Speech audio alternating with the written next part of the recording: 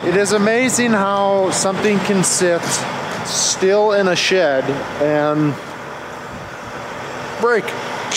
It's cooling leak. Doggo, look at how unsquare it's running with the track. Gave right up. Oh.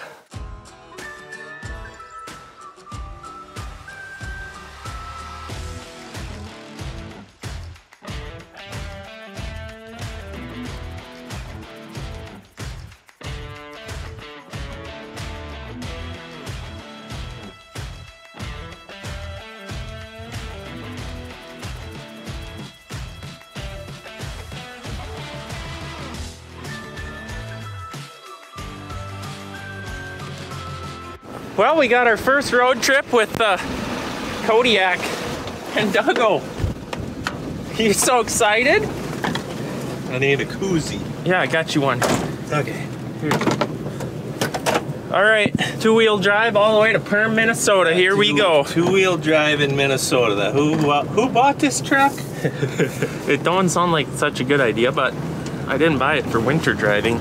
So these are air ride seats in here. I think you can air up a little bit. My door ain't closed. There we go. All right, there we go. Long road trip ahead. There we go. Belt up. Safety first. Poor pheasants are all out here trying to find something to chew on. They're gonna whittle off their bills. Yeah, we've gotten severe cover on the fields, and that's really hard for the wildlife to peck and dig through the snow and frozen ground. Well, they've been out having to blow the snow back from the edge of the highway. That actually looks like a kind of fun job. Front mount blowers. Oh, the one's a rear mount. Okay. One's got life made, and the other guy doesn't. He's wondering, what is that coontail in the front windshield doing? Good luck, buddies. This is some crazy areas. We're getting into what I'd consider to be northern Minnesota driving, wouldn't you? There's lots of little lakes, lots of trees that are over the roads, lake shores. Nice houses. Yes, very nice houses. We should get out more often. Yeah, just pack my... We should probably put shocks on the Kodiak before we go on another road trip, though. It seems to be missing the shocks and it don't ride. What do you think why would you take the shocks off of a truck? What purpose would that be? Look at that one. Whoa, yeah. Yeah, I'll take that. Yeah, so we're enjoying our road trip. There's a lake on each side. Things you see. All right, hooking up to our new skid loader trailer. How about this? First time. Oh, and I got it off to the side, of course. What do you got, Duggo? Can you straighten it up? 1 foot. Yep, right there. Oh, side shifted to the... This second. Drive up again.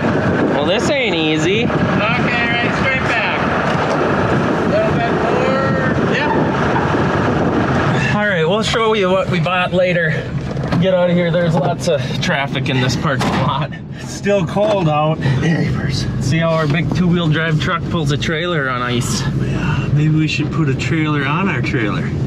That looks like He's got a lot. He said he sells 600 trailers out of here a year. I was priced right. I like it.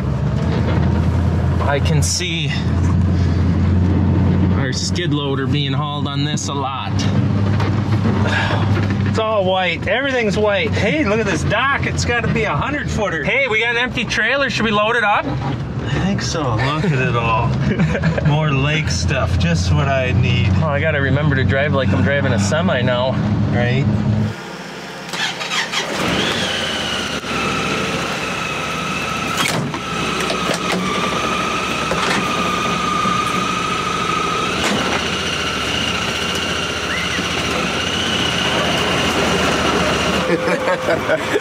Okay, we are moving some stuff around in the shed. But first, yep, we're testing the tracks.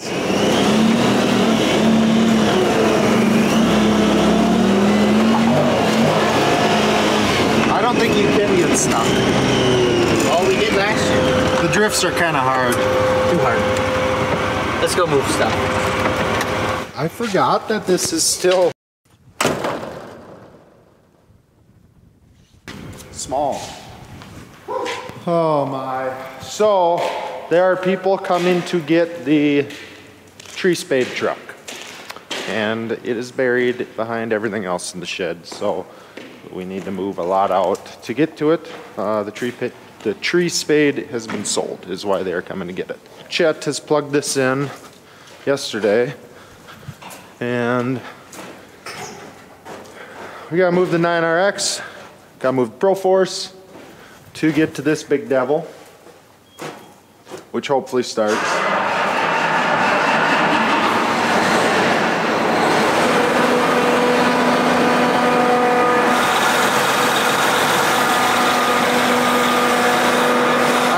Zip tie, trying to one-hand it.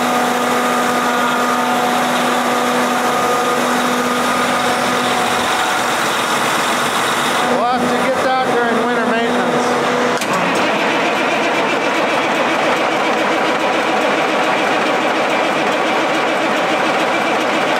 We need some ether. You got a can? You know, the problem is we're gonna have to move the grain cart, I think.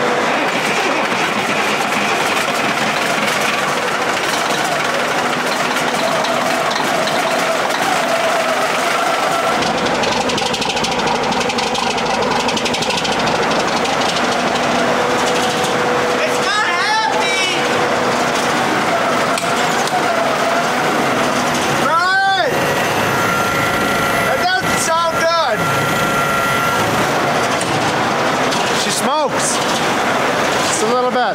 I gotta get out of here. I'm gonna get gassed out. Look at this. I feel like this is a fog commercial for the bean planter.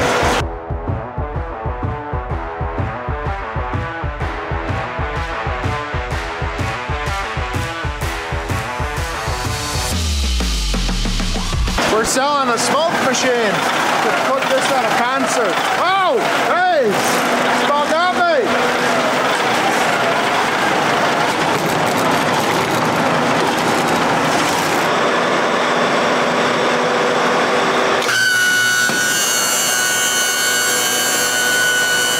Hydraulic oil is cold. This is going to take a while.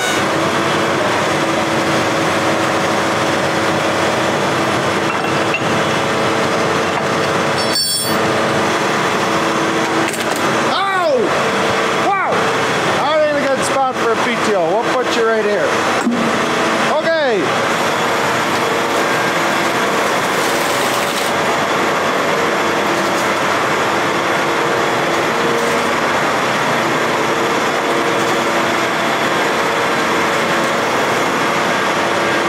We're going to be going out the south door, obviously. That is why we are moving the grain cart. Going to move the Pro Force, probably with the Bobcat, so that that spade truck can get out, because the old Blue Devil here, it don't like the cold. It will not start. We got a charger on it just to help the batteries out. That thing we know will not start. So we're just moving the wagons. There's snow coming into the shed. It's a good shed. We need storage. Okay, we gotta go get the Bobcat to move the Pro Force because we're too lazy to unhook the grain cart, which has a hydraulic jack on it. So it's literally as simple as it gets. Brody, I don't know if they can hear me in there. It's so loud with everything running. Yeah, it's loud. Are you going ditch banging? Giver! Oh, what? It's snowing inside the cab. Run the windshield wiper. Oh, nice. Nice. It really cleans up my view.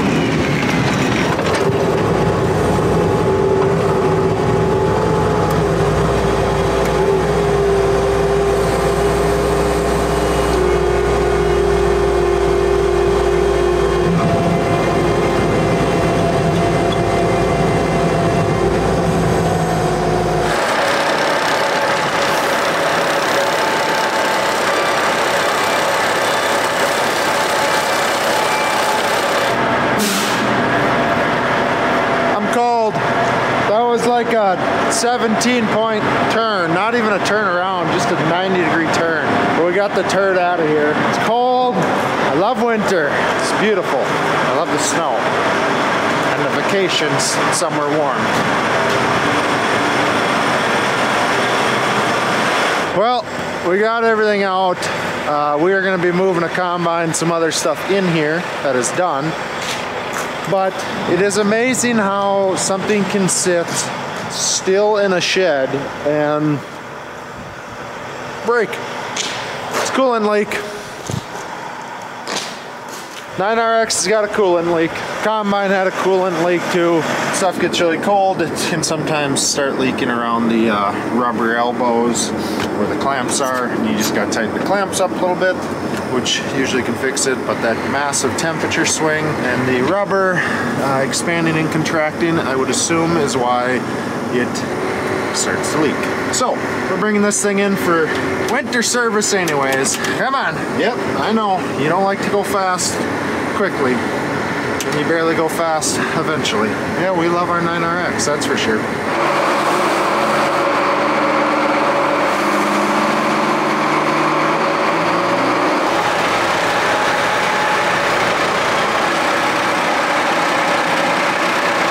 Okay, so we brought this in here quick. The throwout bearing, we wanted to adjust. It's got a little too much gap, so got it over the pit to do that. That was nerve-wracking. Yeah, you, that's a long girl for a tree spade. This thing does move like really big trees. Usually they're hanging off the front. Right now? Yeah, what else is running? That's just the voices in my head. Okay, we're good. Well, we did a major shop makeover here. Combine's out, cleaned the floors. Martin was getting ran. This is what, the only tractor that isn't washed yet? I think so. We never blew it off, so Yeah. it'll be fun. It's got some junk on it, but we're warming it up and then we'll clean it. The big 9530, not sure what we're gonna do with that. It needs a buff job. I think this thing sat outside pretty much its whole life, so it's very faded, which we can have. When are you gonna buff it? I don't have the buff tools. I don't even know what you call them. The buffer. We're waiting on one part for this thing, and then it's kind of done, the excavator, so that could, this whole setup could go outside and take up less room. We did finish one quad track. Got the next one on the pit. This one's lined up to go on there after that. So we're kind of just hammering through tractors here. One combine's in town being inspected. When that comes back, we'll go through that and fix whatever they find. We'll be done with combines, and then we get planters in here. But that's a ways out. So we're just gonna work on tractors for now. Well, as you can see, we have made it home in the dark. That's kind of because we made a few stops. We stopped at a dock dealership because we have to build some sort of catwalk down at the bend site. Well, that took like an hour, maybe more, and then stopped for supper, and now we're home. We're ready to go in. Two-wheel drive, mind you. Two-wheel drive in Minnesota.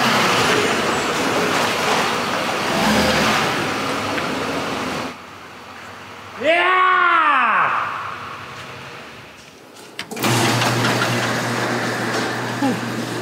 Two-wheel drive, right?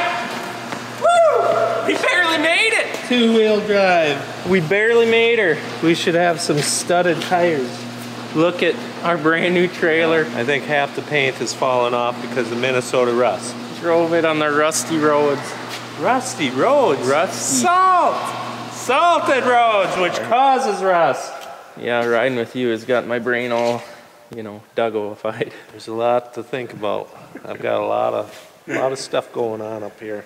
Overall, he was concerned that this wasn't going to pull it, but we had her up to 70. Good horsepower. I'm surprised for a pickup motor in a truck chassis. That's weird to me. We'll just wait until we got about 15,000 pounds on here, and then we'll see what happens. Right. Look at that. It's not cool. Look at this. Nobody knew we were even driving. It's all... Of course, it had to start blowing. Let's admire what the boys have been up to. They cleaned the whole shop, got all the finished equipment out in the cold storage, and Brought this pig inside. Look at the snow. Yeah, that was in a shed, but it leaks snow in there. Oh my. Your baby. Poor girl. Moved him around. I'm gonna go look at the Snapchats that we got from Eric. Why? Well, it looks very, very expensive. So we got a Snapchat of Eric. He's been working on quads lately, and so checking bogey wheel oil levels. Obviously right there, that one's good. That one's concerningly low. Good. Not good. Very bad. Very, very, very ugly bad. Doggo, look at how unsquare it's running with the track. I've got a spare one of these spoked ones up in the, what I call the chicken coop. Look at that. Just why? Huh? Why you have to give up on life like that?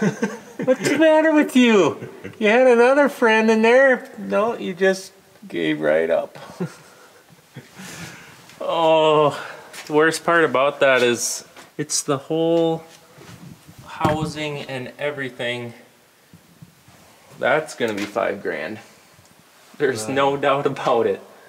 I don't know. Let's just hope it's $5 grand and not worse. I think we saved a part. The seal is still good. No, that's ruined too. It's ripped. There's your It's problem. all That's ruined. your problem right there. It was ripped. Oh gosh, I'm still. Hey. Well, that's disappointing news. Here we're celebrating a new trailer and find more wreck stuff. Fortunately, Duggo was the last one to run that, so you can't blame anyone. You didn't do your pre-trip check. Well, that is, I don't know. I was the guy before me. That's what they always say. All right, tomorrow I'll check in with you guys and we'll go over this trailer. It's a trailer, so it ain't nothing too technical, but we'll talk about it tomorrow when it's all melted off. See you tomorrow. And we're back to a new day. So it started off pretty disappointing. Didn't have any trailer brakes on this new trailer on the trip home, which was pretty sketchy because the roads were icy and it was not good. I spent all day tracing wires, all morning anyways, and I finally found that in one of the connectors, the pin was just a little bit twisted. Pushed it over, now we got trailer brakes. There was nothing wrong with the trailer, it was in a connector on the truck. But we got that fixed, so let's go over a little bit of what this trailer has for features. It is a hydraulic tail, which you can run from here. It's got a cord, so you can walk away from it. You can change it to tongue jack, and you can easily unhook it quickly, effortlessly. Here's maybe the coolest part. We'll be able to drive the Bobcat up on here and raise the trailer up if you so want to be lazy. You can have the remote to run the trailer. That click is the mechanical side of this. It locks in there so that this ain't supported going down the road on hydraulics. Transport, you can put 5,000 pounds on this tail. It will lift 8,000 pounds. There's no way you're ever gonna put 5,000 pounds just on this tail probably, because you'd have to have a lot up front, but you can. And I have no idea why you'd ever wanna lift 8,000 pounds, but you also can do that. But overall, pretty excited about this. We're gonna use it for pulling skid loader around. It'll just be easier, more convenient, faster down the road than the dump truck. Where am I gonna keep the remote that I don't lose it, guys? We'll just set it in here. That's dangerous. I don't like that. Well, for now, it's gonna be right here, which sounds like a bad idea. So it's got a deep cycle battery in there that controls all that. And it's got a solar panel up on the neck that keeps that battery charged so that when you come to hook up to it, it ain't dead. It did not have a winch mount. This, I believe, goes right here. So they got me this. It's a bolt-in one. We'll probably weld it just for something stronger. And then if we want to in the future, put a winch on there for winching on maybe a dead vehicle, who knows what, we can. Overall, looked at used trailers, new trailers, and decided on new just because most of the used ones were so rusty and yucky that I didn't even want to go down that road. And this is probably a trailer that I'll probably own my whole life. So, or for a long, long time, I intend on it. So, starting off new. Anyways, I think that's gonna be it for this video. We gotta start a new project. Brody's working on the big 9530 maintenance. Having a jolly old time, aren't ya? Just a jolly. Just a jolly. So overall, I think we're road ready, besides the shocks that need to be put on this truck. Then we're good. All right, we'll see you guys in the next video. Thanks for watching. We're out of here, Brody.